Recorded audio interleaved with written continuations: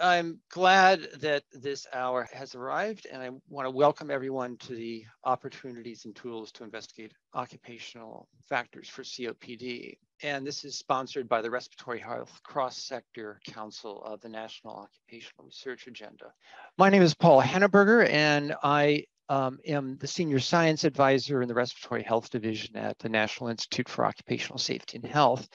I'm also the co-chair of the NORA Respiratory Health Cross-Sector Council and a member of the webinar organizing committee. I want to thank the other members of the committee. There's three other members, Thomas Croxton at the National Heart, Lung, and Blood Institute, Rafael de la Hoz at the Icahn School of Medicine at Mount Sinai in New York City, and Lisa Posto, who is with the National Heart, Lung, and Blood Institute. So let's move directly on to the keynote presentation. We're very fortunate today to have Dr. Paul Blanc presenting on the topic of what is work-related COPD. He's a professor at the University of California, San Francisco School of Medicine, and is well known in COPD research and occupational COPD research. So Paul, thank you very much for joining us. We look forward to your presentation.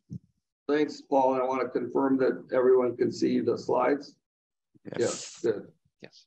I have nothing to disclose. So my goals this morning in this introductory talk are to define COPD and chronic bronchitis, both epidemiologically and clinically, but to contextualize this in terms of work-relatedness, to share with you summarized data from a range of studies, emphasizing pooled analyses that have been emerging, and then address the policy and clinical implications of these data.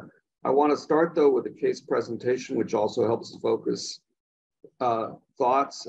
This was a patient who, at the time I saw him first, was 68 years old with progressive dyspnea over 5 years, with shortness of breath on exertion only, for example, with going up a flight of stairs, carrying groceries up a hill. He had no dyspnea at rest, and he had no paroxysmal symptoms. He only had very occasional wheezing with chest colds. He had no chronic cough. He had been a cigarette smoker a number of years previously, and total pack years that even generously estimated was not more than 25. But he did have extremely dusty work with characterization of concrete dust from grinding large concrete display tanks as a preparator of exhibitions in an aquarium.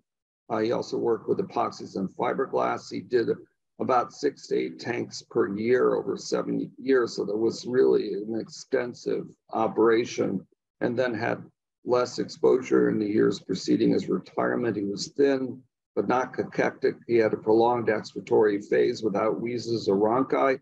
He had no loud S2, and he had no clubbing.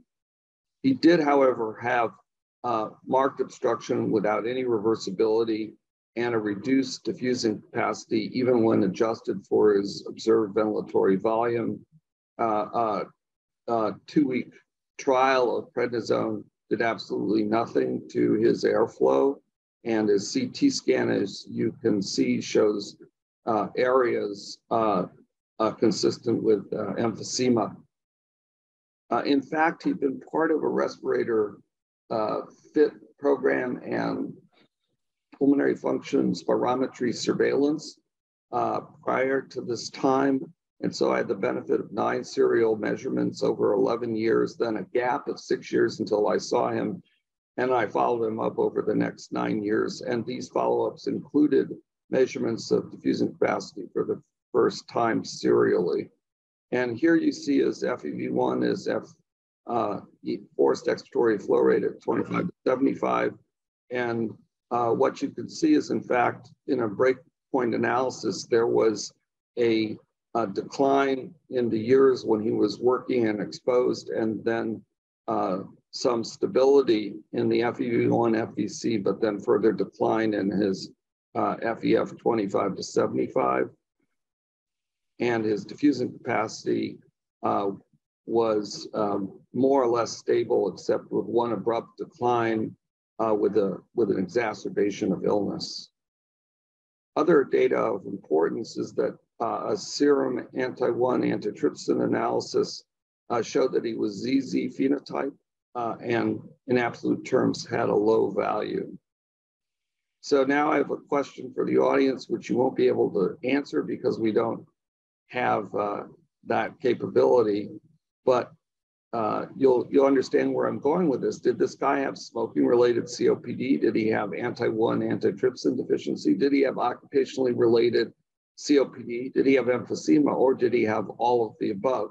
And my point is he had all of the above. He clearly had alpha-1 antitrypsin deficiency, but in fact, the heavy dust exposure with the coincident decline during that time is consistent with occupationally related COPD. He did have some smoking history that probably contributed as well. So to segue from that just to definitions, COPD, even though we think of it as bread and butter, is really a modern construct, and it subsumes three main disease labels: COPD, emphysema, and chronic bronchitis. You'll be hearing later in this webinar about emphysema and, of course, a great deal about classic COPD. Probably not too much on chronic bronchitis, although I'm going to circle back to that. And each of these labels is based on different criteria, which, of course, makes epidemiologists crazy. The COPD diagnosis is based on lung function, but even there are varying and differing definitions depending on what approach you're using. Most of you will be familiar with the GOLD approach, but there's certainly a movement now to use less than the 90th percentile of lower limit as the cutoff, not the fixed 70% of predicted. Some older studies are even more restrictive than 70%. What is the role of cigarette smoking? Well, of course, it is the leading established factor for COPD and counts for about 80% of all cases of disease. By 80%, that's another way of saying that the population attributable risk, also known as the population attributable fraction for smoking, is 80%. That another way of saying it is that 80% of COPD is preventable if absolutely no one ever smoked ever again. And I'm going to return to the concept of the population attributable fraction. So, of course, the primary focus of prevention efforts has been smoking, but it's important to understand that the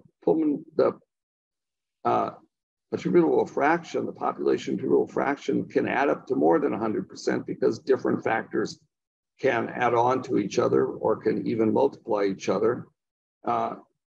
Although reducing any one factor should have the effect in that kind of super additive model. But functionally, what the impact of the dominant role of cigarette smoking has been is a reluctance clinically to diagnose COPD in a non-smoker, something that we'll come back to in other speakers, and also a reluctance to diagnose asthma in someone who smokes, rather labeling it COPD. And this, again, causes a lot of misattribution of disease, let alone trying to get at the contributing factors from an epidemiologic perspective. So if cigarette smoking doesn't cause 100% of disease, what else causes it? And what is the role of workplace exposures, which of course is the focus of today's webinar? Is there a strong and plausible effect? And is it consistent across multiple studies? Another way of saying is this likely to be a causal association? So I'm going to start off with an earlier American Thoracic Society statement on the occupational contribution to the burden of airway disease, in which that publication, drafted in 2002, but only using studies through 1999, reviewed the links to asthma and COPD, emphasizing the estimated population attributable fraction, and defined the work hazard broadly, typically in the analysis as exposure to vapors, gas, dust, and fume, or regular exposure to that on the job. There were 8 epidemiologic studies with a rather large pool of subjects where we could look at chronic bronchitis as classically defined by productive cough for 3 months in a row for 2 years in a row. And in those studies, the range was 2 to 24%, with a median value of 15% of chronic bronchitis being attributable to occupational histories of exposure to vapors, gas, dust, and fume. You'll note that most of the studies, except for one from China, were from Europe or North America. There were also 6 epidemiologic studies with more than 12,000 persons where there was actual lung function data. And in those, the median value for the population attributable fraction was even higher at 18%. So the ATS document at that time came to the conclusion that a value of 15% is a reasonable estimate for the occupational contribution to the population burden of COPD. I can tell you that having been on that statement, that was extremely controversial. People did not have a problem with a similar estimate for asthma, but when we said this for COPD, heads were shaking. So at UCSF, we undertook really the first study that was done specifically to look at the association between occupation and COPD. All the others, the occupational question was asked really as a covariate to take care of confounding, not because it was the subject of interest. So we recruited subjects. We did it through a national random digit dial sampling, and we oversampled in areas shown by NIOSH to have higher than expected rates of COPD mortality. And this just shows you our sampling where we oversampled in the hotspots. We could do that because we weren't interested in an estimate of the prevalence of COPD, but rather the risk factors associated with it. So we had 2,000 persons, and we oversampled for people with COPD. And this just shows you we defined occupational exposure not simply by self-reported exposure to vapors, gas, dust, and fume, but also using a job exposure matrix as an alternative. What you can see here is that the odds ratio was 2 for self-reported vapors, dust, gas, and vapors, dust, gas, and fumes, but also was present for intermediate and high exposure based on job exposure matrix. And this shows you, in fact, let me go back one to the, if I can. I just want to also emphasize here what the estimated population attributable fraction was. And you can see that we were coming out with numbers that were very similar to those for in the previous pooled analyses, but also when you narrow the definition just to COPD or emphysema and excluded anybody who solely had chronic bronchitis, the population attributable fraction goes even higher. Now, please note that the population attributable fraction for smoking, either former or current combined, was not 100%, and it was even slightly less than 80%. And in fact, when we had this reviewed, we were criticized because the smoking attributable fraction was not 100%, which underscores, I think, what people understood at that time. This analysis also showed you that the odds ratio increased if you had combined smoking and occupational exposure, but it was consistent with the cross product of the two risks, which, although it's somewhat counterintuitive, is consistent with an additive, not a multiplicative effect because of the statistical nature of the odds ratio. I'll briefly, and not use a lot of time, summarize a couple of other studies we were involved in. not using random digit dial and with the benefit of lung function and bringing patients in. And in that study, based on a large HMO with 2,000 interviews, but 1,200 clinic visits, including another 300 age-matched controls without COPD, we found that high exposure to vapor, gas, dust, and fume, not self-reported, but by job exposure matrix, was associated with a population interval fraction of 13%, and intermediate exposure was a much lower 2%. And if you add those two together, voila, it's 15%. Again, we're right in the ballpark. And even if you discount the intermediate exposure because it was not statistically significant, you're still left with 13%. And looking again at the model of cross product, you'll see again that it's very close to the cross product of odds ratio. So much higher odds if you both smoke and have occupational exposure, but it's consistent with an additive rather than a multiplicative effect. I also carried out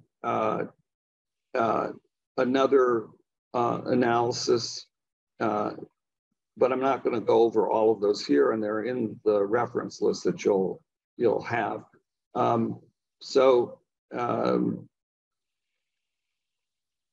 want to show you this study, however, which again showed, if in fact in this one, something less than a multiplicative effect. And in this study, we defined smoking as greater than 10 pack years because there were so few people that didn't smoke. And this was the study that I collaborated with you, Dr. Fishwick, on. Actually here, I'm sorry, I got ahead of myself. This is the study with Dr. Fishwick, and in a quite heavily exposed occupational exposure in Sheffield and England, you can see a quite phenomenal 32 odds ratio if you were both a cigarette smoker, a high-level cigarette smoker, and had occupational exposure, which tended to be quite high there. But again, all consistent with an additive effect despite the remarkable risk. And here is an analysis of data from the Spiromics study, which suggests that using a job exposure matrix, that in fact there was an increased odds that were evident, mostly among men, which is also consistent because when men are exposed on the job, their exposure tends to be higher. And so the signal can get diluted when you do sex stratified analyses. What has changed also in the interval has been a series of studies where the data are more specific to emphysema, largely based on CT data. Although this very first study from 1996 showed an association specifically with emphysema using hospital registry data. In Australia, there was a study also without CT, but with using the, I think, reasonable diagnostic criteria of a reduced DLCO and emphysema and report of COPD. And there they saw an increased association with biological dust, but not with mineral dust or statistically with gases and fumes. In the more current literature, we have the benefit of several large studies that have had CT definitions of emphysema. So this is not COPD per se, this is specifically emphysema. And here you can see in the lower panel in the emphysema an association with dust and fume, statistically so, both for men and for women.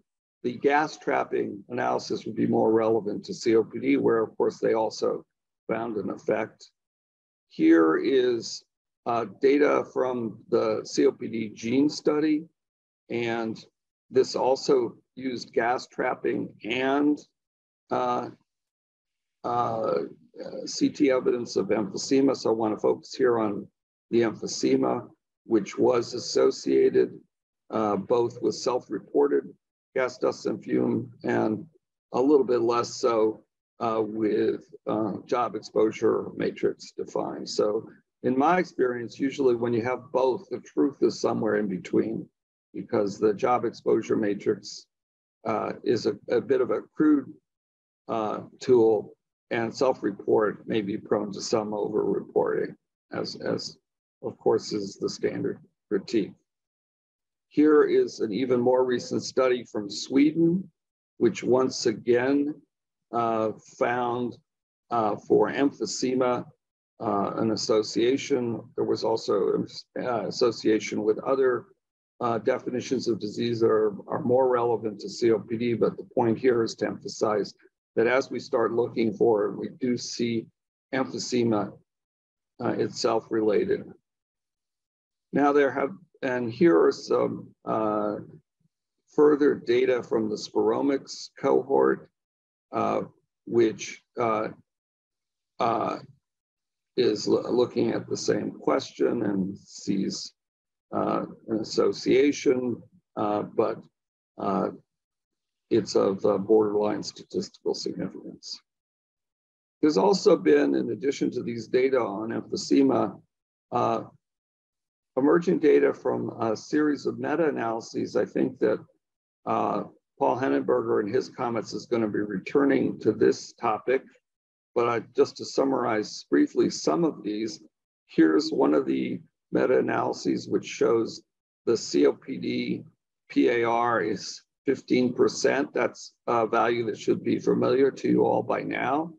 And of course, it does include some of the studies that were previously mentioned. Here is a separate meta-analysis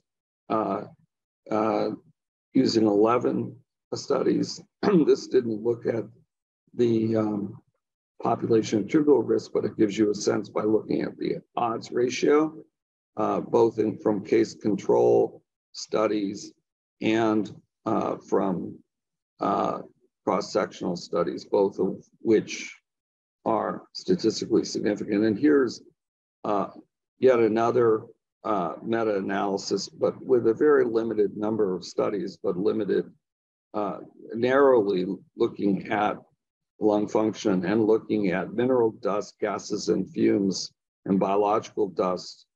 All of them have increased odds ratios, although for gases and fumes, it's not statistically significant. So I started off with an ATS document. I want to bring, as we near the end, a second joint ATS European Respiratory Society document, which looked at a variety of non-malignant respiratory diseases. Here I'm going to focus on COPD and bronchitis. You can see how the menu of studies has lengthened that one can look at. Dr. Fishwick was very involved in this segment of the analysis. And what you can see is that when you take all of these together, there's a lot of heterogeneity, but the pooled population attributable fraction is 14%, very close to what we've been talking about all along. We also had a smaller set of studies relevant to chronic bronchitis. These previous studies were mostly based on lung function definitions. And here you can see that the pooled population attributable fraction for those studies for chronic bronchitis is 13%. All of these take into account smoking adjustment. Here is a study which actually has not yet appeared. It is in press looking at, I'm sorry, this one has been published. This is from the Global Burden of Disease and appeared about a year ago, and it shows you that I wanted to show you this because it juxtaposes air pollution with occupational exposures. And you can see that the number of dailies, that is to say, disability years, of course, is less than that from cigarette smoking, but in fact is not at all trivial and is in the range of the estimates, with air pollution and at some points been higher.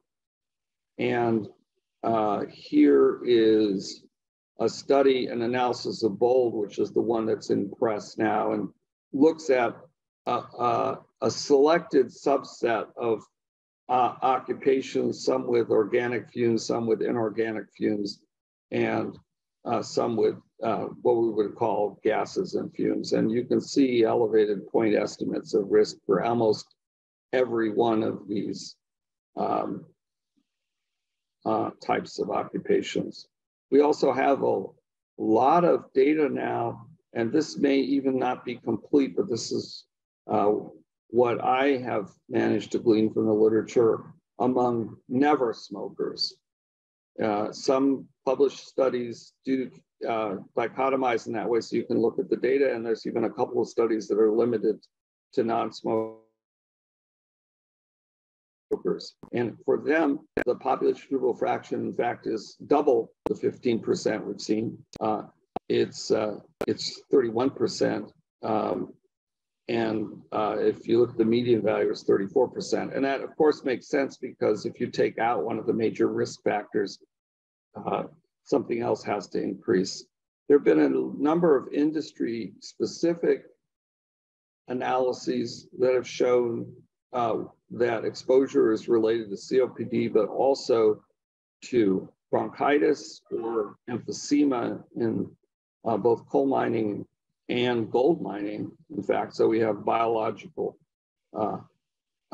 reasonable data in that regard. And here's just an analysis showing the decline in occupation compared to smoking for a series of industry-specific studies where such data were available. And what you can see is that the annual excess loss in FEV1 from the occupational exposure is about 50% on average of what it is for smoking. And that, again, is a completely reasonable finding. So just to summarize these data, I would say that multiple studies worldwide using various methods have consistently shown an association between occupation and COPD, and also specifically chronic bronchitis. For all of these, the median value of the population attributable fraction estimates is around 14% in non-smokers. It's higher. And now emerging data with emphysema using CT data also show an association between exposure and emphysema. The clinical implications, in my opinion, are that an occupational history should be obtained in all COPD patients, that the single screening question of exposure to vapors, gas, dust, or fume is a reasonable one on your longest held job in particular, to recognize that in smokers, occupation nonetheless can still contribute to COPD onset or progression. And in non-smokers, of course, the proportion is higher, and that smoking and vapors, gas, dust, and fume appear to act additively. There's not evidence of synergy in the sense that we think about it for asbestos and smoking for lung cancer, for example. The policy implications, I think, is that given this consistency, the strength, and the biological plausibility, occupational exposure is causally related to COPD. This is a worldwide problem. And we could reduce the burden by 14% or so if we eliminated these occupational exposures, even more so in non-smokers. Again, just visually, this is a pie. Of course, the biggest piece of the pie is smoking. I'm not arguing to the contrary, but the occupational piece is far from trivial. And as those of you who know me know that I do have a historical bent, so I just want to say I'm saying all this like it's so new, but based on data from the 1930s, Goodman recognized that dusty traits, even within social class, are linked to bronchitis mortality. And Fletcher, the grandfather of COPD, recognized emphysema and bronchitis in coal workers. I've had a number of collaborators in these studies that I'd like to acknowledge. And that concludes my presentation. Thank you very much, Dr. Blanc, for that excellent review and presentation. Let's see, we have your one comment from the Q&A is awesome talk from Chris Carlson. So where do you see, let me take prerogative here and just ask you one question, Paul. Where do you see research going in occupational COPD? What do you think is important that needs further attention? Well, I think our data are still quite limited on occupation as an exacerbating factor in COPD once it's established. So the question of tertiary prevention, I think, is important. That would be one question. I think that the possibility of interactions which are more than additive is possible in certain occupations, and I think that it's also important as people get more and more attentive to genetic components of disease that they don't throw the baby out with the bathwater in terms of thinking that really explains anything. And that's why what's one reason why I started off with the first case. You couldn't have a more clear genetic risk factor than alpha-1 antitrypsin deficiency. But in fact, there's very little data that's been done in an epidemiologic sense on occupational factors in alpha-1 antitrypsin deficiency. Okay. Well, I think we need to move on, but thank you very much, Dr. Blanc, for that presentation, and you're most welcome. A great way to start the webinar. I want to move on to the presentations on case studies related to diagnosing and managing work-related COPD. And our first of three presentations is by Dr. Susan Tarlow, professor at the University of Toronto, and who will be addressing probable work-relatedness. And if you could share your slides, Susan, that'd be great. Excellent.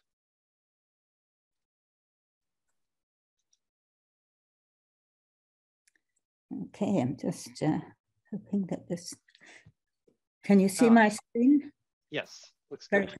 Okay, so first I'd like to thank you very much, Paul, for inviting me to participate in this. And I'm bringing this very much back to the individual patient level. Paul showed a good example of a case presentation, and my component will also focus on individual case studies just to illustrate some of the aspects of these. Here are my disclosures. Just going to. So I have no financial relationships with relevant companies. I do patient consultations at the request of the Ontario Workplace Safety and Insurance Board, and I have funding from them for a systematic review of occupational COPD that has recently been started. I'm also a committee member with the American Academy of Allergy and a task force member on some task forces with the European Academy of Allergy.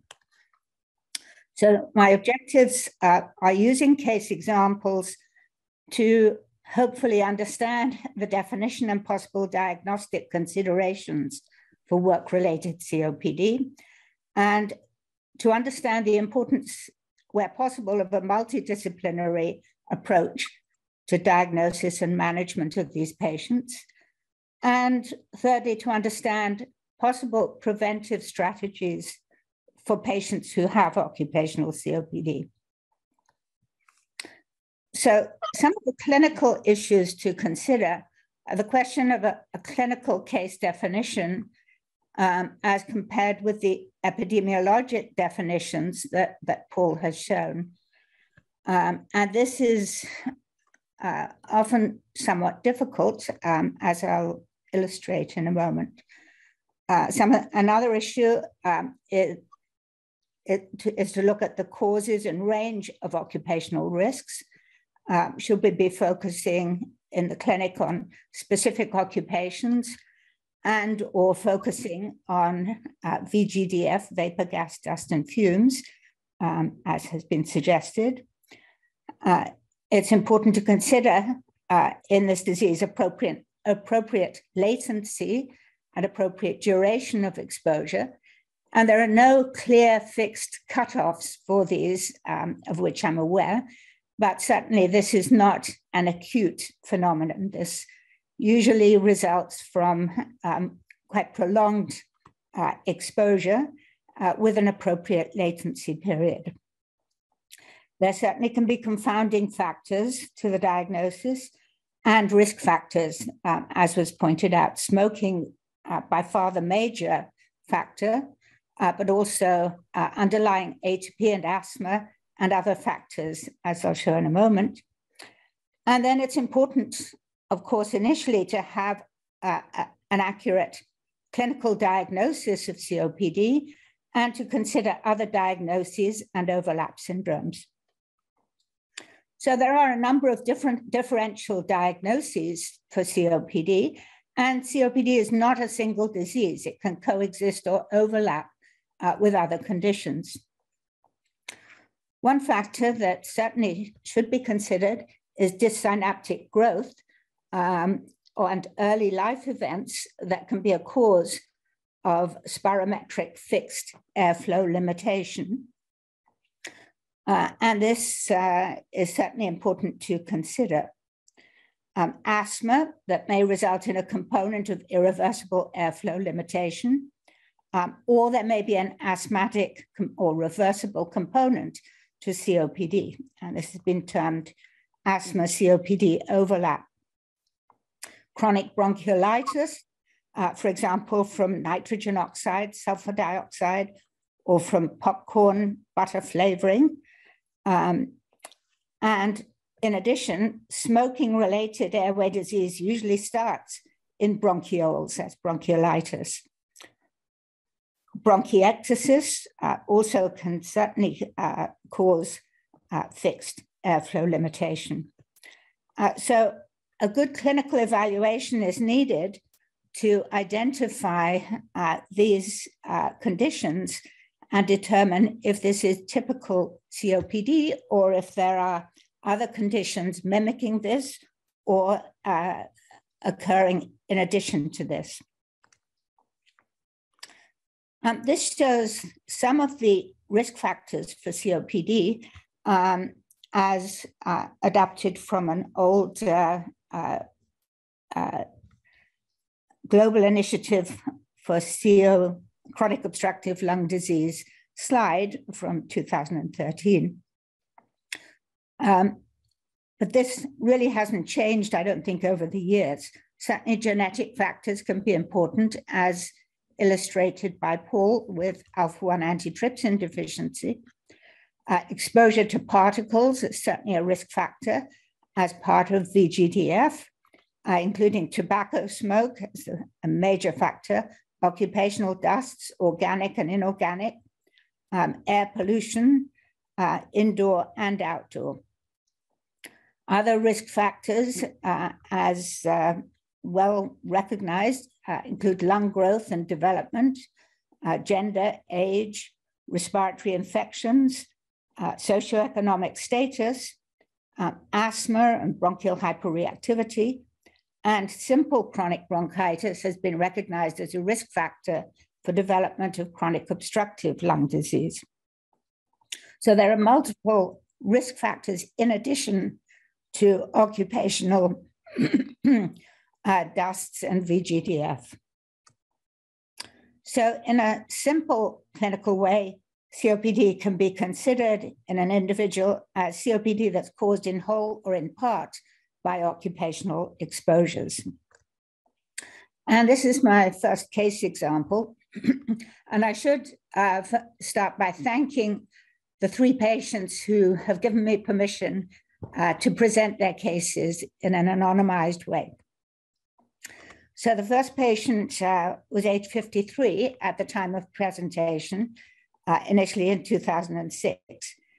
He had smoked only 2 or 3 cigarettes a day for 20 years and quit 12 years before he presented.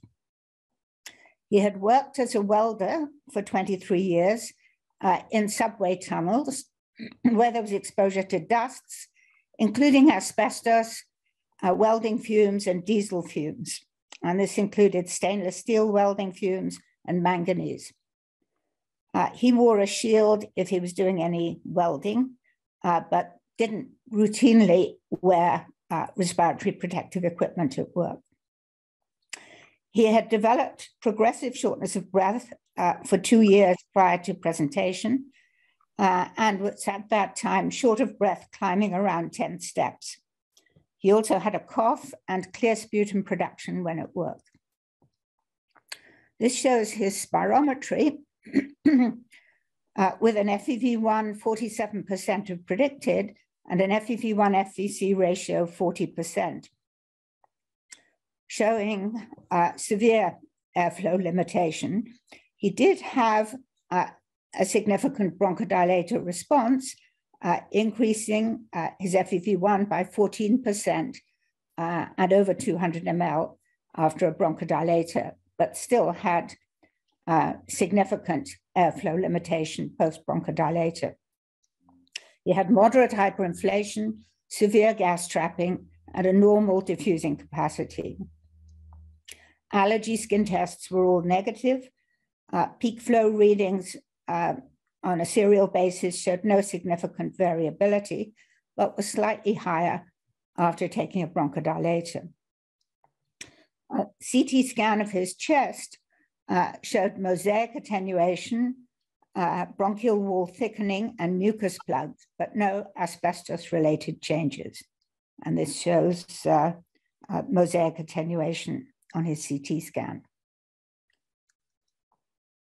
A diagnosis was made of occupational COPD with a reversible component and likely component of bronchiolitis. He changed his work to outdoor delivery for the same employer and was treated with pharmacologic agents for his COPD. On follow-up, his FEV1 was slightly higher, 58% of predicted, as compared with 48% of predicted initially, but he still had significant airflow limitation, FEV1 FVC ratio 46%, and no further bronchodilator response. Symptomatically, he improved. His cough and sputum cleared with outdoor work, and he remained stable. In terms of further documentation, a chart review was performed to confirm the smoking history that he had given and confirmed his reports. He was found to have very likely significant VGDF exposure, vapor gas, dust, and fumes, as confirmed by an occupational hygiene assessment of his workplace. And his claim for workers' compensation was accepted for occupational COPD. This shows his follow-up spirometry from 2006 to 2022, just showing he has remained very stable. The FEV1 shown in the red line initially improved slightly and then stayed stable over this long period of time, as did his FEV1 FVC ratio. The second patient is a 57-year-old man, initially seen in 2017. He was born in Vietnam, came to Canada at the age of 17, and has worked since 1983 in a factory making polyurethane foam on different lines in the factory. He had a smoking history of 5-pack years and quit in 1985. He reported a cough for the past 3 or 4 years that was mostly dry, but he had gray sputum in the mornings when he was working on some lines and had minimal exercise limitation. His physical examination was normal.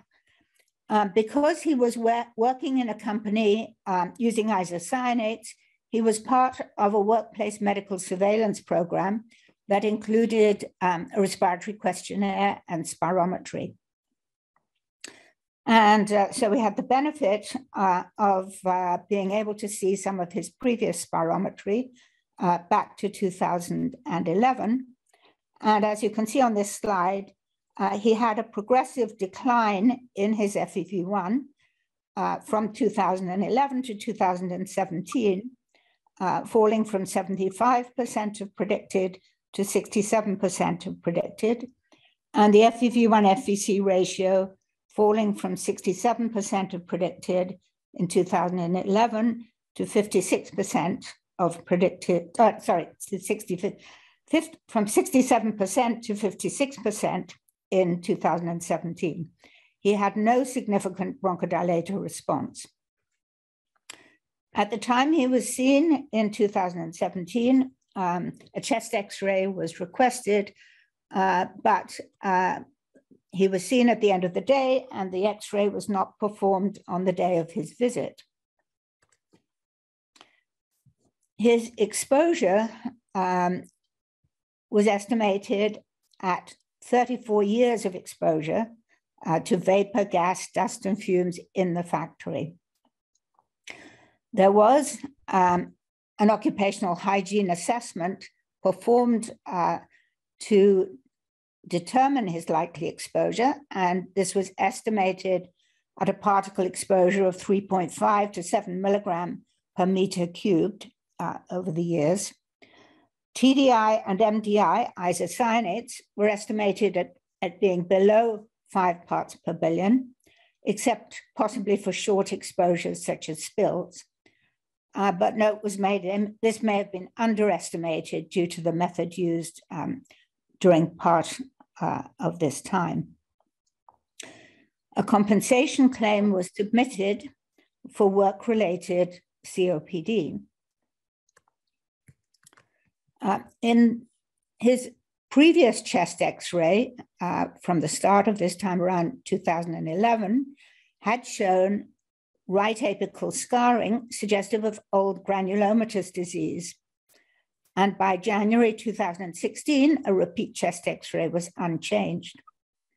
However, 2 weeks after I initially saw him, he developed an acute increase in cough, shortness of breath, fever, fatigue, and was found on chest X-ray at that time to have a right middle lobe infiltrate and an acute right pleural effusion that was drained and found to be positive for tuberculosis. Sensitive to triple therapy, for which he was then treated for a year. This shows his chest X-rays from that time on the left-hand side with the infiltrate shown on CT scan, and then the follow-up imaging with resolution of this, but remaining shadowing in the right apex that had been present before. So his claim for work-related COPD was accepted, but questions were raised about the role of tuberculosis and whether this may have played a part in causing his obstructive changes on spirometry. Looking back at his previous results, and it was very helpful to have the old results and see the progression of his changes. And overall, it was considered that this was unrelated to his COPD and unrelated to and that the tuberculosis was unrelated to his work. He was treated with an anticholinergic agent for his COPD and PRN, short-acting bronchodilator. He had clearing of his changes of tuberculosis with treatment. And at 5-year follow-up, his spirometry has been extremely stable, almost identical to the time when I initially saw him in 2017. He has continued work, but has been able to work with the same employer in relatively clean parts of the company. So those two cases both had a very stable outcome of their COPD on relatively long follow-up after moving to cleaner jobs at work. In contrast, the third case is somewhat different. This is a 47-year-old man who was a welder for 23 years with various companies doing MIG and TIG welding, mainly with aluminum and steel.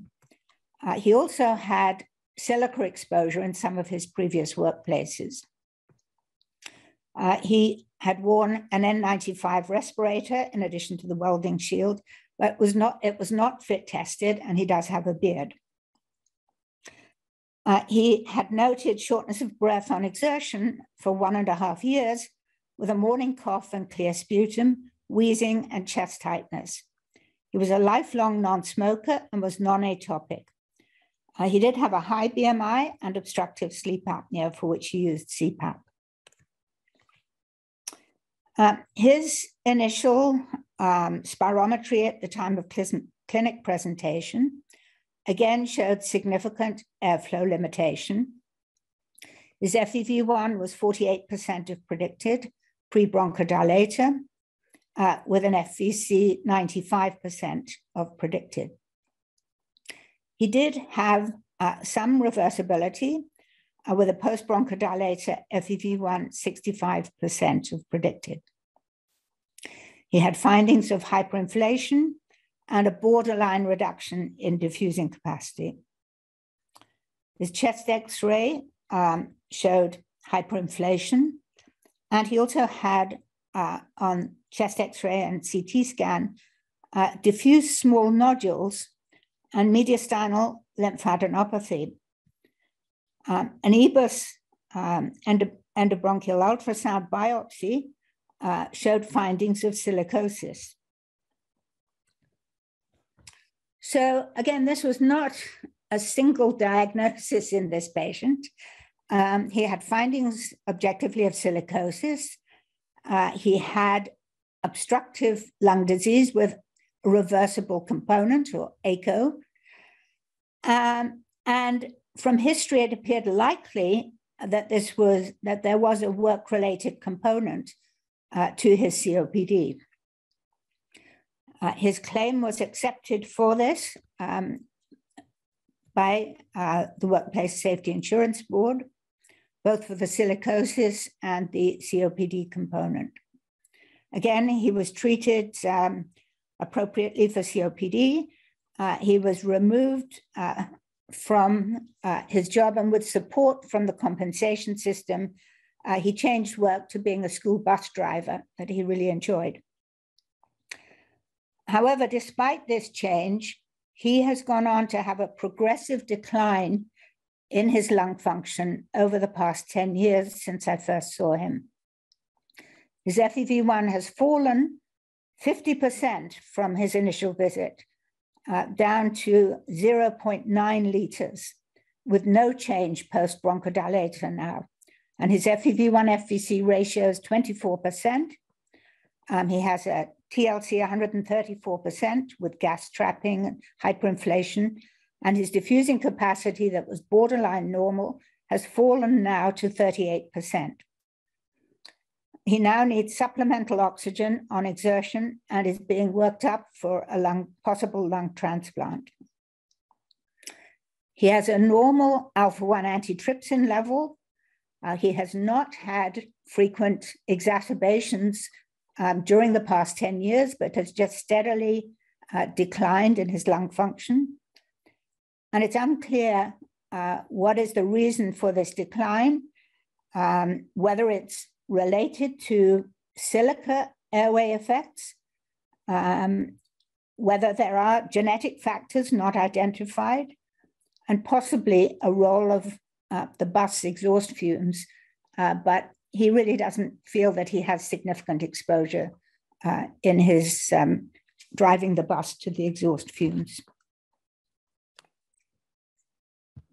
So in summary from these cases, so this shows the variability that can occur in outcome from COPD, similar to what previously was described by Fletcher and Peter many years ago with smoking-related COPD, even after quitting smoking.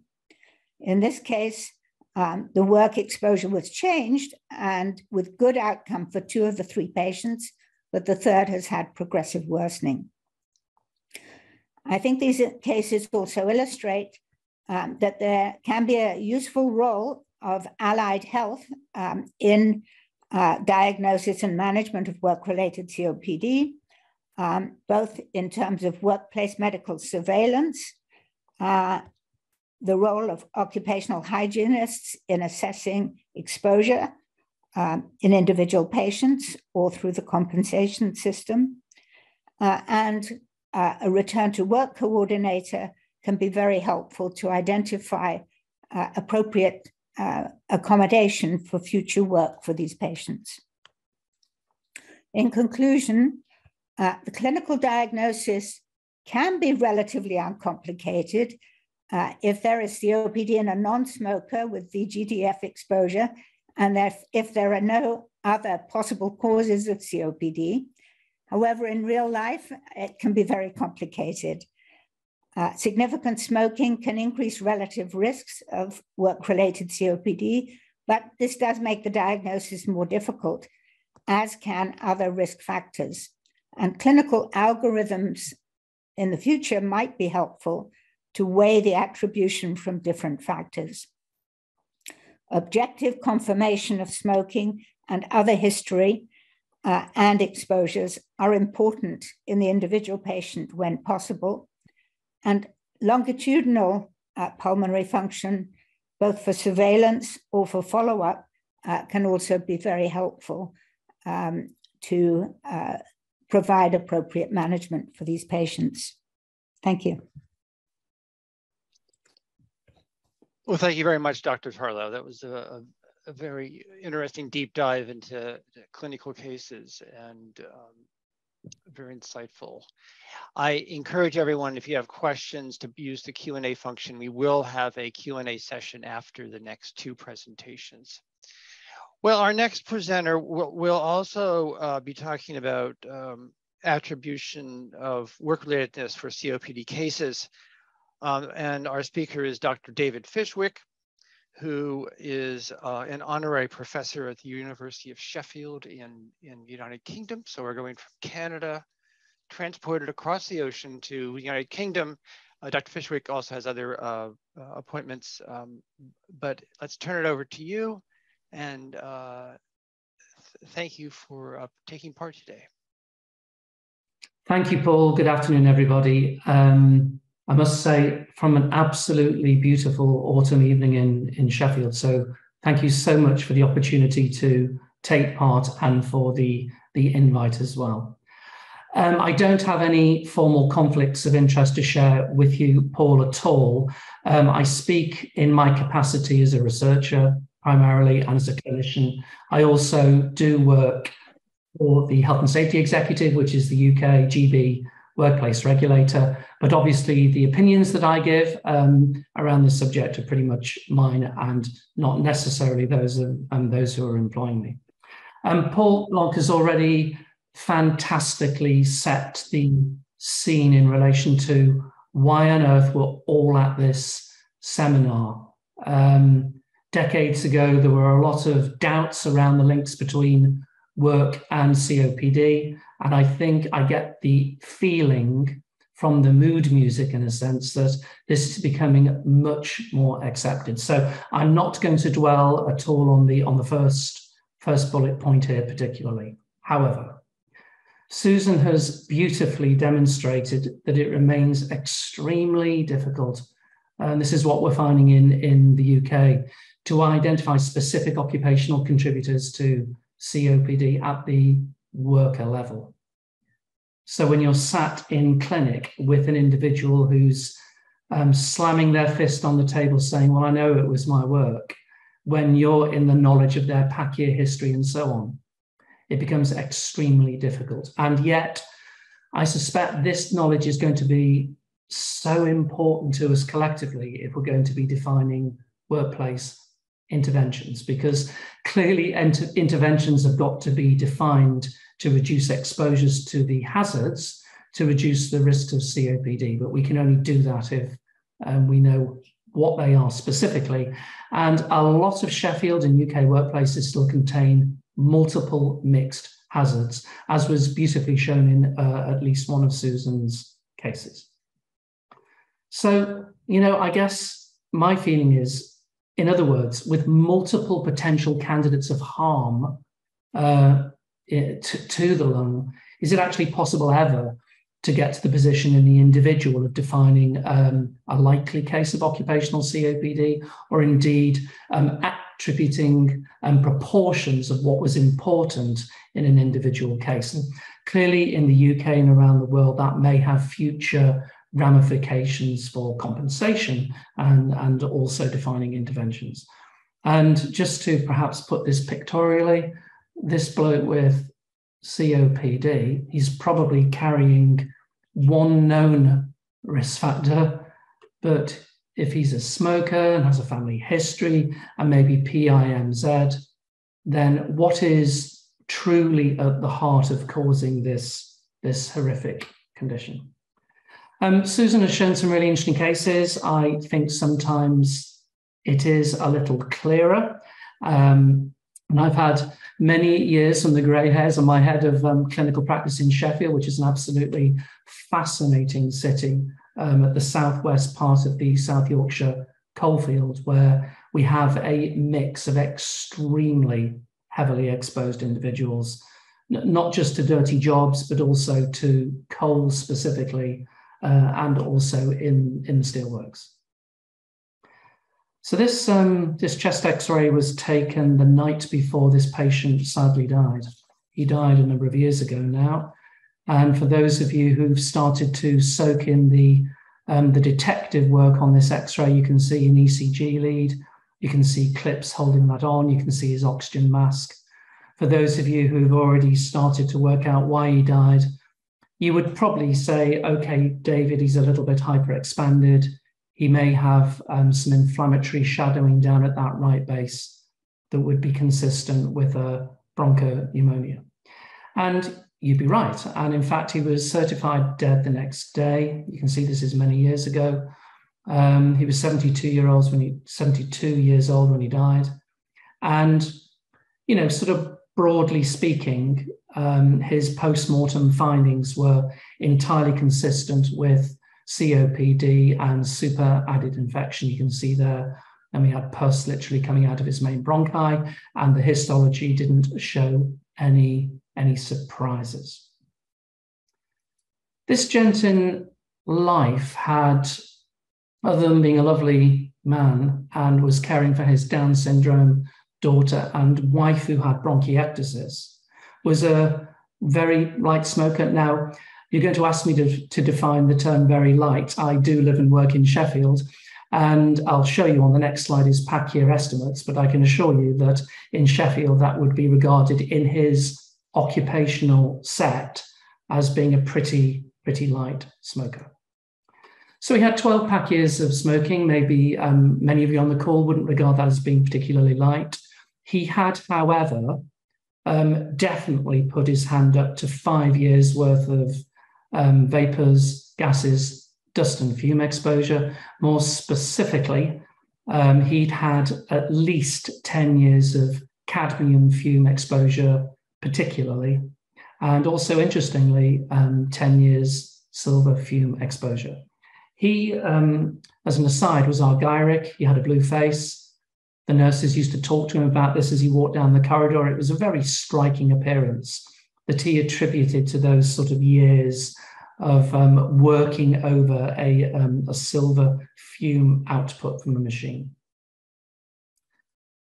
Hopefully you're all beginning to get your views developed about whether or not you felt this gent had occupational COPD. I was quite enthused by this. The coroner in the UK decided to take this case, which is not absolutely mandatory for people with COPD, where there may be a link into occupation.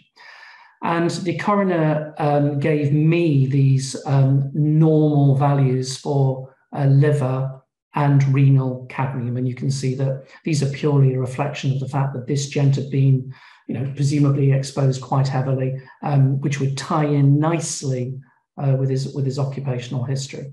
And his CT scan there, you can see, is full of holes, consistent with what we knew he had and what was histologically proven at his post-mortem and that of emphysema. And it's interesting to note some of the work that Paul was talking about in relation to the increasing predominance of the evidence base around emphysema rather than the mixed term of COPD. So the coroner permitted me to certify the cause of death as bronchopneumonia due to COPD, but also to particularly place cadmium exposure on that list as well. This sort of gets you thinking a little bit, doesn't it? Here's our blue argyric man, then what's going to happen there? If you stick with me just a moment and think about normal lung function at the top of that bar, then you have to get down a certain level to become a case of anything. But in COPD, it's rather more straightforward because COPD is predominantly defined by physiological impairment. So getting down to that bar, let's call that the FEV1 FVC ratio. And I suspect that in this man, reduction in his lung function due to non-occupational factors might not have done it enough. In other words, had he just smoked, in quotes, he might not have made it to a case of COPD. And it probably was the combination, as Paul alluded to, of his occupational and non-occupational factors that rendered him the case. But, how on earth do we go about unraveling what I still believe is an extremely complicated landscape here? I think, to be fair, that was the central tenet of what we were all trying to achieve under Paul's fantastic recent guidance when we all got together to construct the most recent ATS and ERS statement. But what I'd like to do, Paul, just in the last few moments of the talk is just to think a little bit more about the individual. Rather than looking at epi studies and rather than looking at odds ratios, I wanted to share with you just a little bit of work that we did that was specifically designed to look at the other end of this. In other words, given the detail of the types of cases that Paul and Susan have already shown, what do experts in the field actually think about it? And you can see there the names of some of the individuals that took part in this study. And for those of you who are interested, it's out there in peer review press, and it's rather old now. I'm just looking at it, it's about 9 years old. And I suspect very strongly if we did the same again, we get a very, very different answer. So what did we do? Basically, we identified 12 COPD experts. They didn't have to be based in the UK. And we also identified 12 occupational lung disease experts. And Again, they didn't have to be necessarily based in the UK. We used a matrix, effectively a 3x3, of making sure that when we were creating these hypothetical cases, that they were a mix. They were a mix of low, medium, and high smoking histories, and they were a mix of low, medium, and high occupational histories. Of course, although we did not announce to the raters that we're going to look at these 15 cases, what categories they lay in, it was fairly evident that's exactly what they were. And just to give you an example, the table below gives you case 1.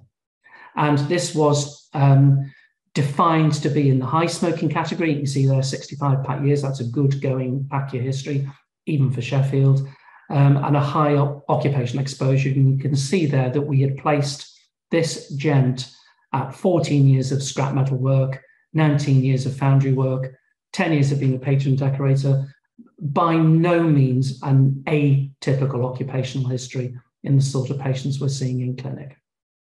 And we had forced this man down to a rather low FEV1 at 33% predicted.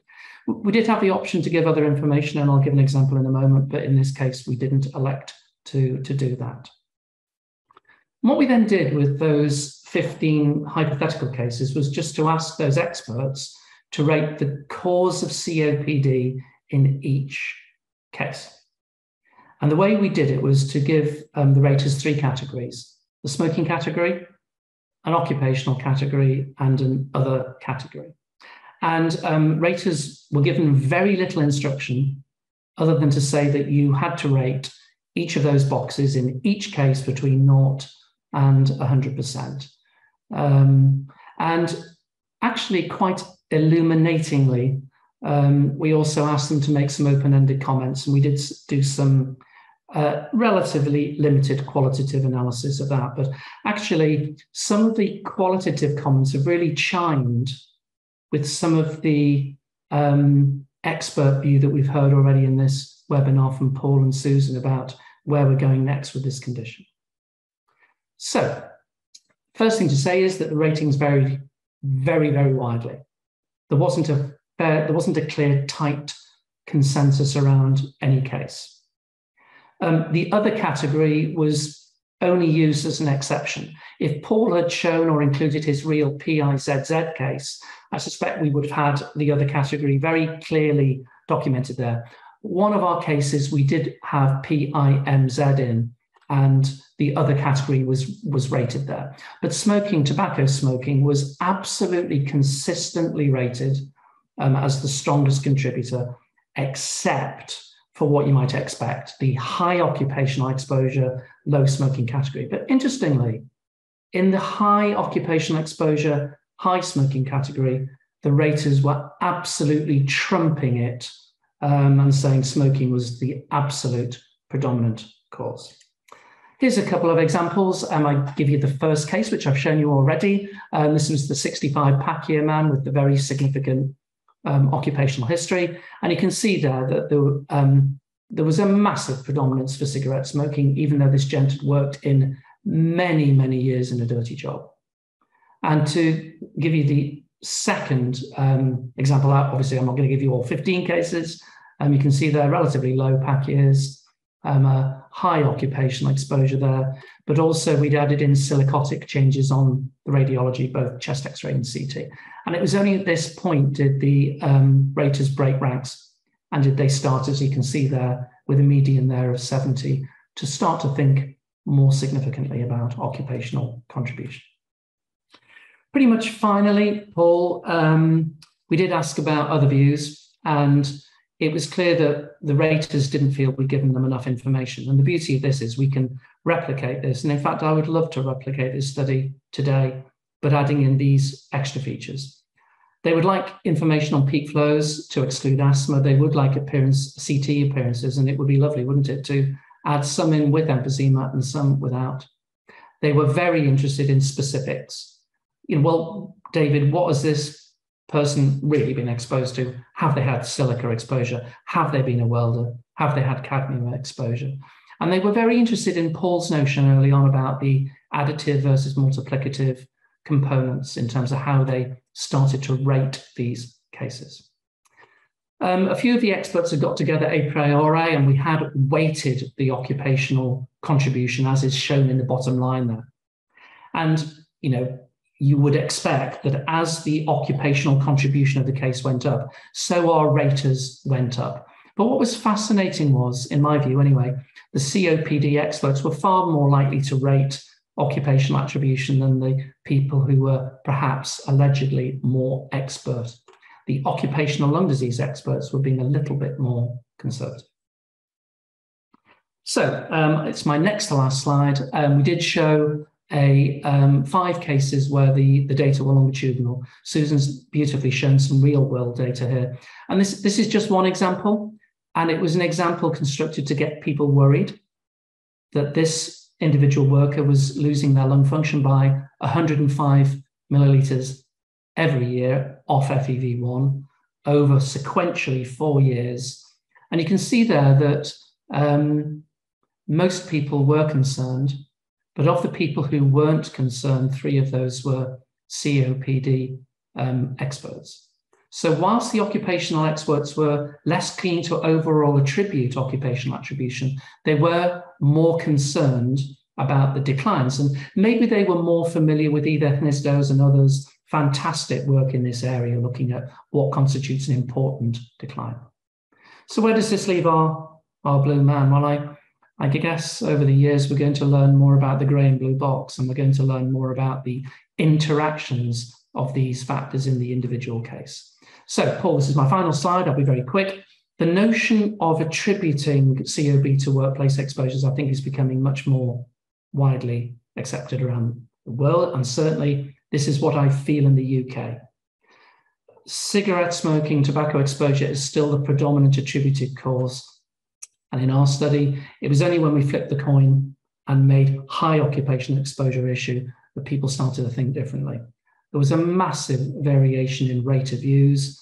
And as I've said already, the COPD experts were much more likely to rate occupation as a cause, paradoxically and rather perniciously, over those who had more interest in occupation. More information was needed, and as I said, I would love to repeat this study. And the longitudinal cases do highlight the need that we must start to benchmark in our own minds what is important for annual decline and what is not. And Susan's already alluded to it beautifully in terms of how we start to intervene to prevent harm. So thanks, Paul. That's all I really wanted to share with you this afternoon. Well, thank you very much, Dr. Fishwick, with that very interesting presentation. I mean, the sobering clinical details remind us of the humanity behind the numbers, and that sometimes we overlook when we start just jumping right to the numbers. And also, as with your work and also with Susan's presentation, the challenge of diagnosis is ongoing. Our next presenter, Dr. Rafael de la Hoz, is a professor at the Icahn School of Medicine at Mount Sinai, and he will be talking about management of work-related COPD cases. So, Rafael, if you can go ahead and share your screen, your presentation. Sure. Let me just do some adjustment here.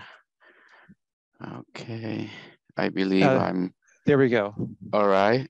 There we go. Looks good. Thank you. All right. That's a miracle. All right. So I am actually escaping a little bit from the case base precisely because I suspected that both Dr. Tarlow and Fishwick would have stellar cases about which, and some of my experience, I could possibly make some comments about what the management of work-related COPD is and what we know about it. And to run to the finish line, I could say we actually know relatively little, but we know certain tools, and that's what the purpose of this workshop presumably is, to try to look at those opportunities to investigate those risk factors and the outcomes and the treatments that are appropriate for these situations. in terms of conflict of interest, I have none that is relevant to this presentation, but I always mention that I have received research clinical administrative funding from the World Trade Center Health Program of the National Institute for Occupational Safety and Health. And nothing that I'm going to say, I think, reflects any views of the my funding or my those connections that I mentioned. So the previous two speakers, or three speakers actually, including Paul, already overstressed the fact that there's an increasing realization that are non-tobacco related risk factors for COPD, and I'm not going to belabor this, but of course occupational exposures are here, but there is an increasing body of literature about environmental exposures, not only indoor pollution, but also outdoor pollution, including environmental disaster, which is a little bit close to the type of work that I do. Of course, everybody recognizes, and the search is on for genetically determined susceptibility factors, factors related to lung development, including the synapses that Dr. Tarlo mentioned, accelerated aging or senescence, and also lung diseases throughout life, and Dr. Tarlo mentioned cases of asthma, tuberculosis, other infections, and even rheumatoid arthritis have been shown to make some contribution to the development of COPD. So despite this wide variety of causative factors that we increasingly recognize, and all the endo and phenotypes of COPD, there is scarce evidence that yet suggesting that the therapeutic approaches for COPD with different causative factors differs in any ways, except for a few that I'm going to highlight, and that's the purpose, what I consider the purpose of my presentation. Part of it, in terms at least for the pharmacologic and treatment of COPD, is that most randomized clinical trials have systematically included tobacco smoking as one of their participant inclusion criteria in COPD studies, which for the excellent presentation that have preceded mine, you can surmise that that in itself decreases the chances that occupationally related cases had any likelihood, any substantial likelihood of being included. So no wonder, at least up to this point, we have a pretty good excuse to not know much. We could do better though. So in the management of COPD, and I'm not also going to belabor that, but you go through a checklist that is not very different in most COPD cases. Of course, smoking cessation is a very strong risk factor, and it's at the top of the number of things that interventions that we have, encouraging healthy weight, diet, and habits. But curtailment of ongoing occupational and environmental exposures, that's the point that I wanted to make, is that whether you think that the case is occupational related or not, you still have to think about those occupational exposures that might have a bearing on how the patient is doing, and the considerations from the occupational point of view to try to maintain those individuals active, even if you think that occupation had nothing to do with the causation. So that's one point that I wanted to make, and and that's why I included it in the management of all COPD. We have we have entire symposia related to the pharmacologic treatment of COPD with the classes of medications that we've known and that have been referred to by the previous speakers, appropriate vaccinations, treatment or prevention of disease worsening comorbidities, supplemental oxygen and pulmonary rehabilitation when appropriate, and in selected cases, surgical or bronchoscopic lung volume reduction procedures, or even lung transplantation. And all of that, one way or the other, has been illustrated by some of the cases that have been mentioned up to now. Dr. Tarlo mentioned the fact that we recognize the overlap and sometimes difficult differential diagnosis between asthma and COPD, and the existence of the overlap, where all that we know is that perhaps the use of inhaled corticosteroids may be a little bit more prominent that it is for COPD alone, but that's a difference of intensity and not a very clear-cut one. And the same for other medications that might be more appropriately used in asthma and COPD. But other than that, the treatment is really not very different. I had an interest in what has been mentioned up to now in chronic bronchitis, or what I call, just to be more specific, about chronic non-specific or non-obstructive bronchitis, because this is actually an entity that is often excluded from clinical trials. And I suspect, however, that the approach is similar to that for ACO, in the sense that there is an proximal airway inflammatory component that tends to require the use of inhaled corticosteroid, but I have no data right now to really suggest, demonstrate that. But we all know, and there was an excellent publication by Prescott Woodruff in the New England Journal of Medicine a few years ago that showed that regardless where the randomized controlled clinical trials are, clinicians already know, and they know very well, that these patients need to be treated and that they require just as intense a treatment as those of COPD. So when we go to work-related COPD, of course, besides what I mentioned already about the curtailment of occupational or mitigation of occupational and environmental exposures, that we have other functions to fulfill as occupational pulmonologists. And if applicable, and it has been mentioned already, and that's why don't need, thankfully, to belabor this point, there are issues of workers' compensation reporting, particularly if the worker still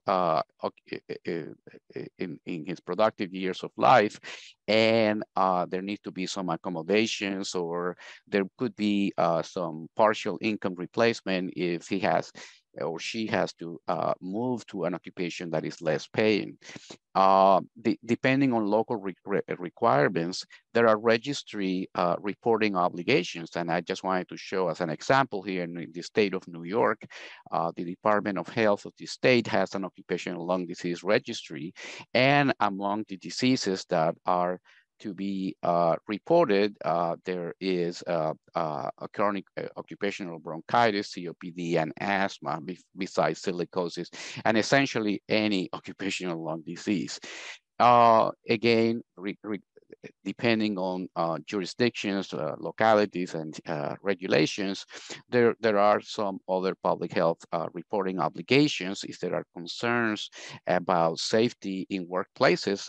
For example, in the United States, we have an obligation as physicians to report to the Occupational Safety and Health Administration in order to prevent further disease in others that are employed in similar occupations to the case that we have identified.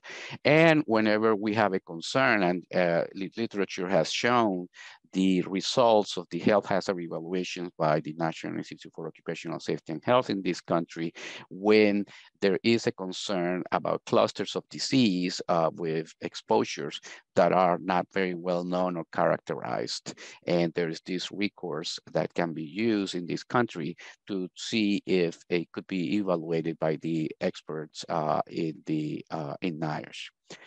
So I mentioned before, there is the curtailment or mitigation of occupational and environmental exposures, and of course that follows the this figure that has been reproduced in thousands probably of publications of the hierarchy of controls based on effectiveness in protecting individuals, going from elimination to substitution to engineering control, administrative controls, and last, personal protective equipment, something that we saw completely inverted with the recent pandemic, but that's not the subject of this particular talk.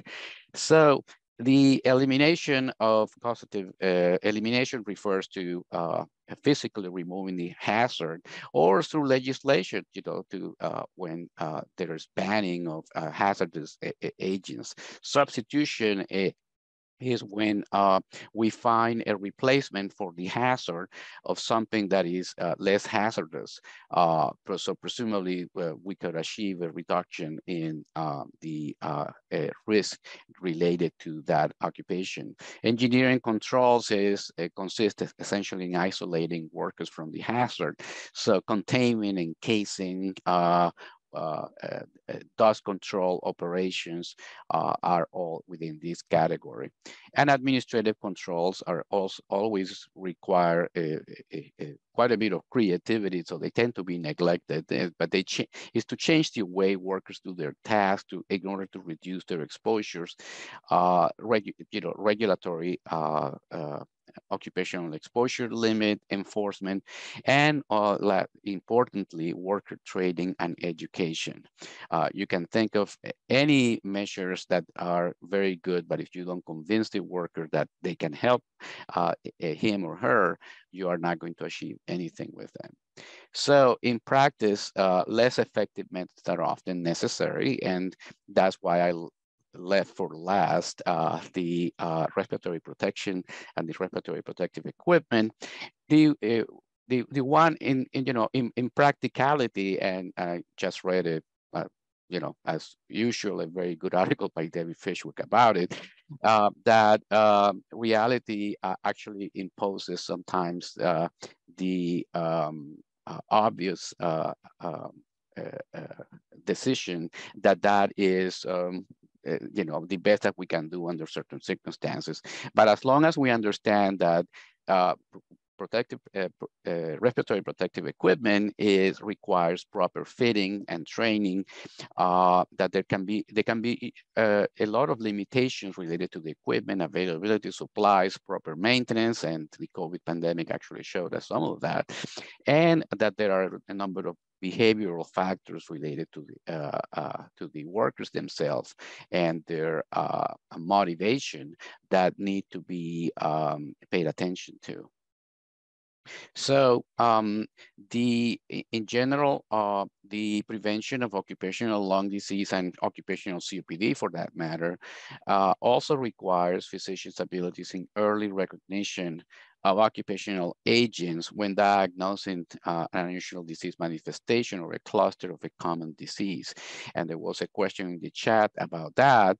And of course, as occupational physicians, and we worry about primary prevention, secondary and tertiary prevention measures.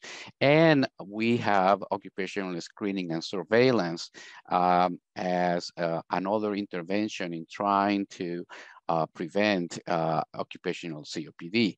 We, after this classic, Fletcher was already mentioned in this segment of the webinar, that actually suggested that COPD was an inexorably lung function declining disease. We now have a more nuanced view of what COPD does, and we actually recognize that some individuals with COPD actually have a relatively normal rate of decline.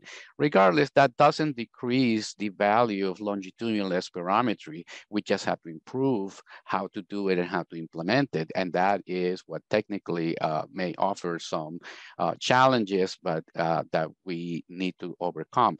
I just wanted to show here an example of an occupational cohort that we follow of the former World Trade Center workers, where we show the longitudinal spirometry analysis, where we have the majority of people with a relatively normal age-related the rate of decline in their FEV1, but we recognize a number of people who are crashing and markedly. If we didn't analyze this by subgroups, we wouldn't notice these subgroups that are actually a higher risk. But also we notice some people who are actually improving. In the case of the World Trade Center, we think it's because there is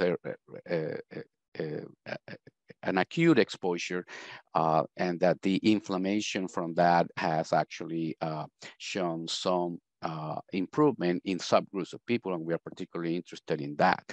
as a result of something like that, we could show, this is in press right now, we presented it last year at the European Respiratory Society meeting as an abstract of results of data on 18,000 of these workers, where we identified a number of cases of COPD or that fit a spirometric definition of asthma COPD overlap, not quite dissimilar to what Dr. Tarlow mentioned before, except that we require an FEV1 response that was of a larger magnitude, because COPD by itself can produce a 200 ml change. But in any case, whatever the definition, we could identify those cases and were able to suggest that the early arrival at the site actually has something to do with the causation, going back to and tying it with the issue of attribution that at the group level is a little bit easier than at the individual level. And longitudinal spirometric surveillance, as I said, we had some tools for that.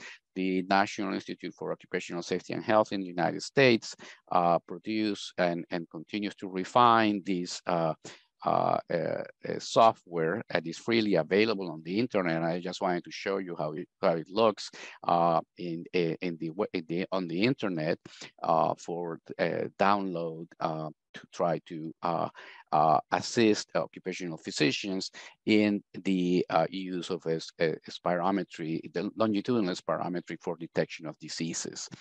And but that's not just all that you need. You always need pre-placement, baseline examinations, followed by periodic medical evaluations, and the value of that has been illustrated at least by one of the cases that Dr. Tarlow presented. You need technically very adequate spirometry protocols. I won't belabor that point because that in and of itself would take a whole day. They have to be appropriate medical records and competent occupational medical oversight. Data is data. You still need to interpret it appropriately and rapidly. And these programs need to be associated with general health promotion, including, of course, and has been made evident by the cases presented up to now, smoking cessation, because it is pervasive and is often coexistent with those occupational factors that we worry about. I just wanted to mention that Dr. Blank mentioned in this study, I believe, but essentially just to say that exposure to vapor gas, dust, and fumes and are usually associated with greater risk of very specific adverse outcomes in COPD patients, like restricted activity, emergency room visit, and hospitalization, and the odds ratios are sufficiently convincing in that respect.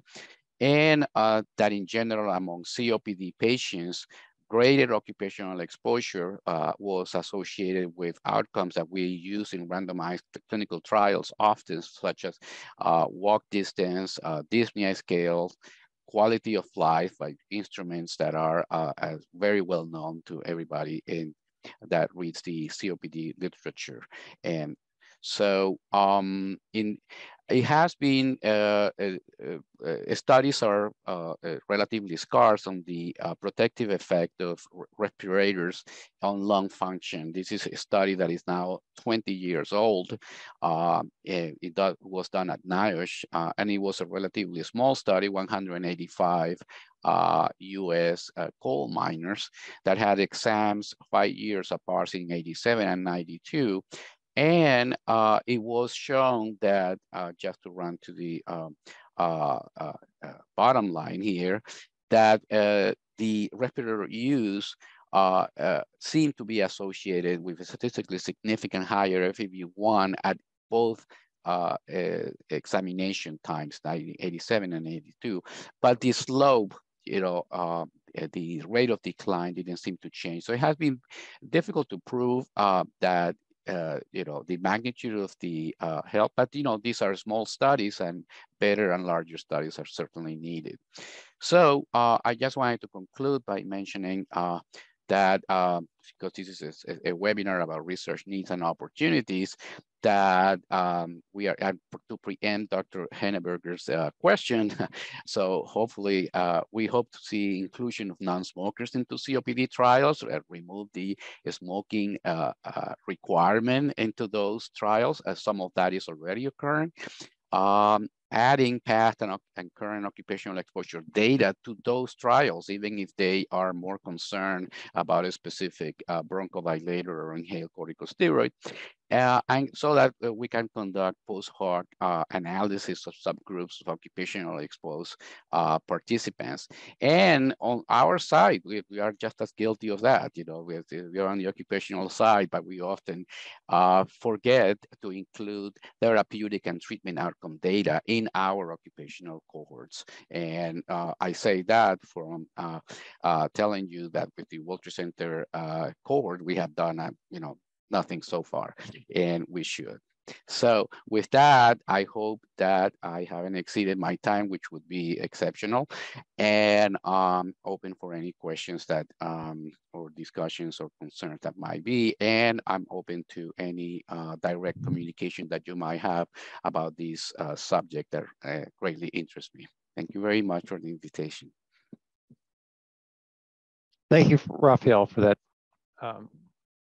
very interesting presentation, and thank you for bringing up issues of particularly of longitudinal monitoring and the challenges of treatment and management of COPD cases. So we're at the point now of the question and answer session for this first section. And we do already have a few questions in the Q&A function, and audience members are welcome to put in more questions or comments. I will start with one, and it was originally directed to Drs. Blanc and Tarlow, but others are welcome to jump in. It says, given the insidious onset and very slow progression of COPD, what is the role and benefit of annual medical surveillance with lung function screening and preventing onset? So any of you can jump in. Well, I hope to have answer actually, because I saw that question before mine came, and it was precisely, I say I'm happy because I included something about that. I believe that at least in certain occupations that have a relatively high risk, like, you know, you could think which ones of those are, but that there should be that type of surveillance, that there is a benefit in doing that, and that it should be accompanied with health promotion measures to add value to them. So that's what I would say. I think that it has been responded actually in all three circumstances. Or one of the cases, I believe it was a case of Dr. Tarlow, that had the benefit of having had that information available precisely to be able to determine when the patient was already deceased, that that actually had happened. Yeah, I agree. I think it's very helpful to be able to look back at that kind of data. Otherwise, it's very difficult to know whether there just may have been dysynaptic growth causing the changes, unless you then follow the patient prospectively, which obviously takes many years. But in terms of selecting occupations to do workplace spirometry, I think it would be quite difficult given the VGDF is so ubiquitous. I mean, in Ontario, surveillance spirometry used to be done for minors for silicosis as part of the surveillance program with regular chest x-rays, but the focus was really on silicosis rather than detecting airway changes. And I don't know if anything, this was years ago, I don't know if anything was really done with the airway changes at that time.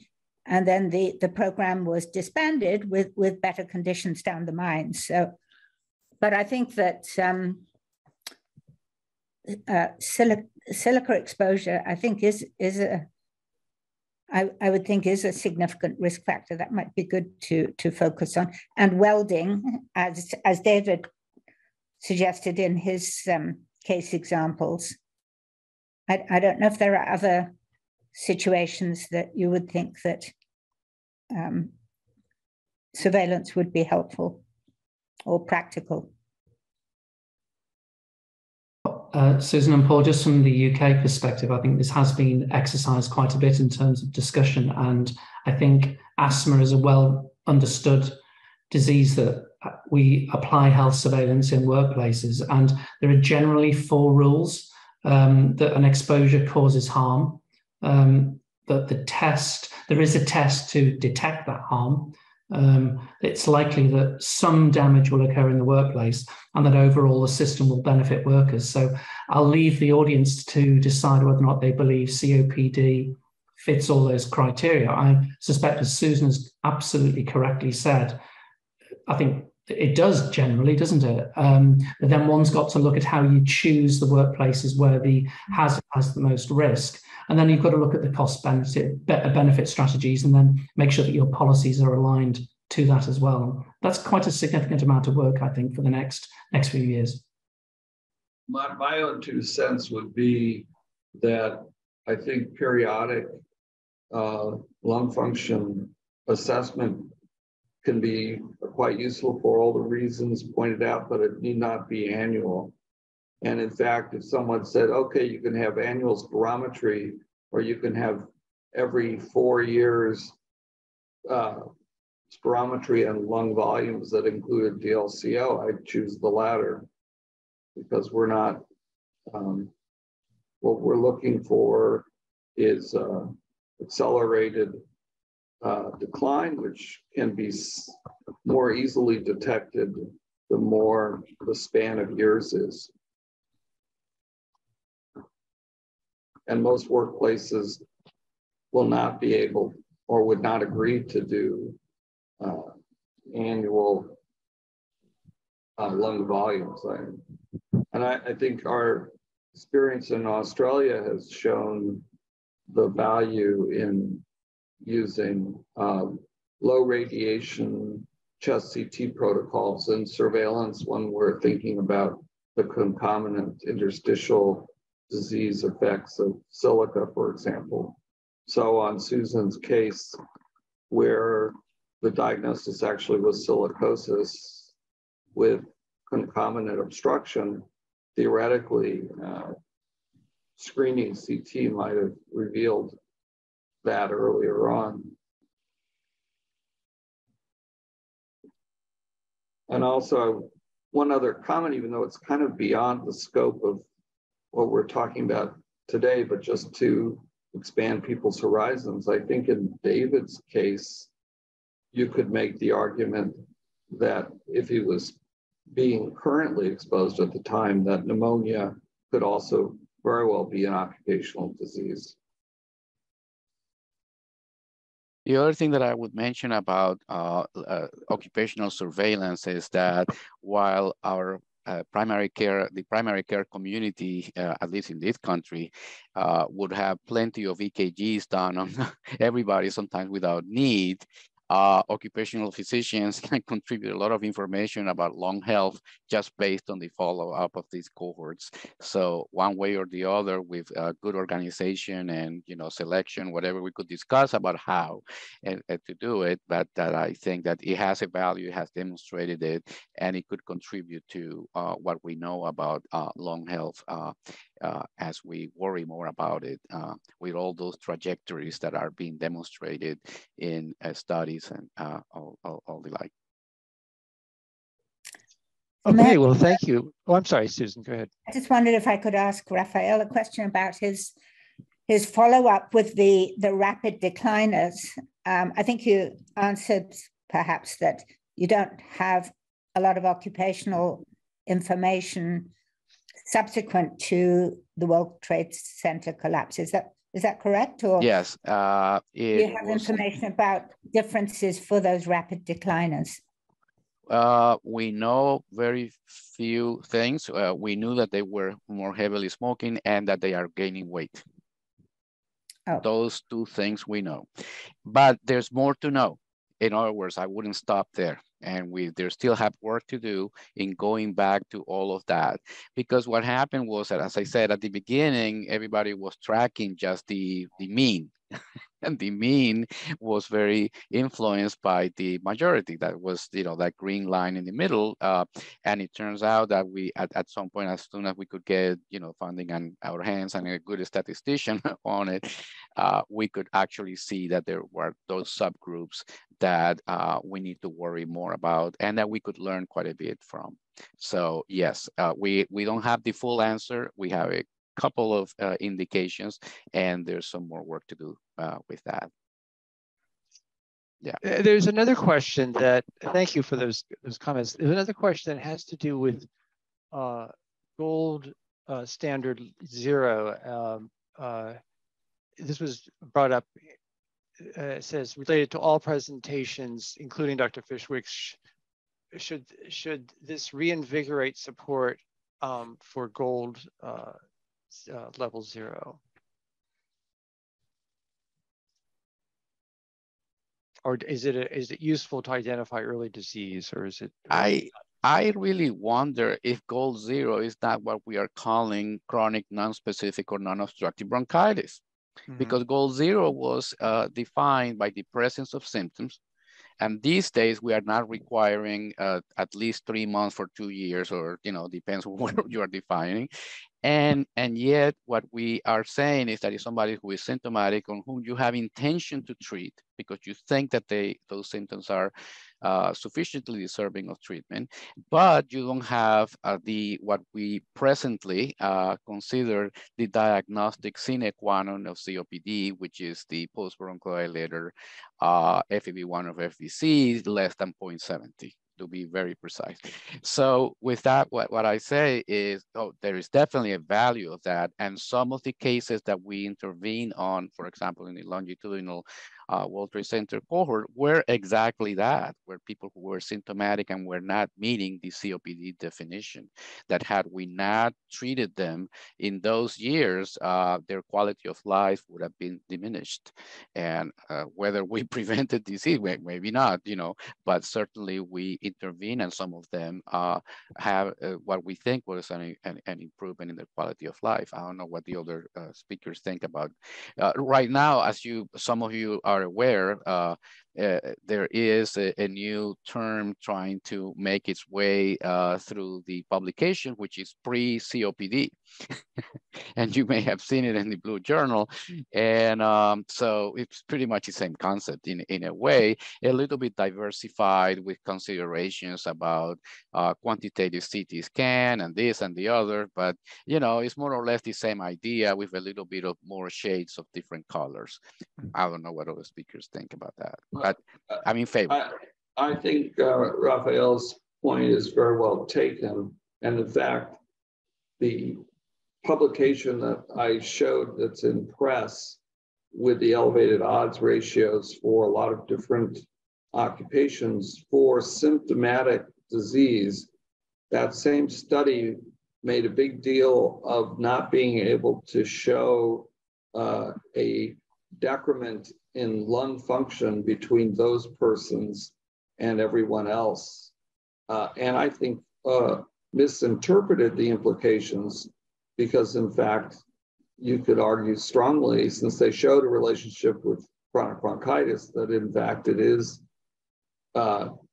stage 0. I think the other thing that we should be aware of is that in a person who has the variant of emphysema with very little obstruction, and we all know that that clinical presentation exists. Of course, they wouldn't have COPD either. And we don't even know, and it's always been controversial whether chronic bronchitis is a risk factor for COPD or not. So we're kind of rehashing in a lot of our old arguments that arise out of the perceived need among the early COPD epidemiologists to not lose sight of tobacco smoking, and therefore to play down anything that might detract from the predominant role of cigarette smoking. So it's a kind of medical politics in a way. Any other comments from the panelists? No? Well, we're out of time, so I'm going to thank all of our speakers for their generosity and you know, for you're taking the time to make the presentations and engage in the discussions. Thank you very much. Appreciate your time.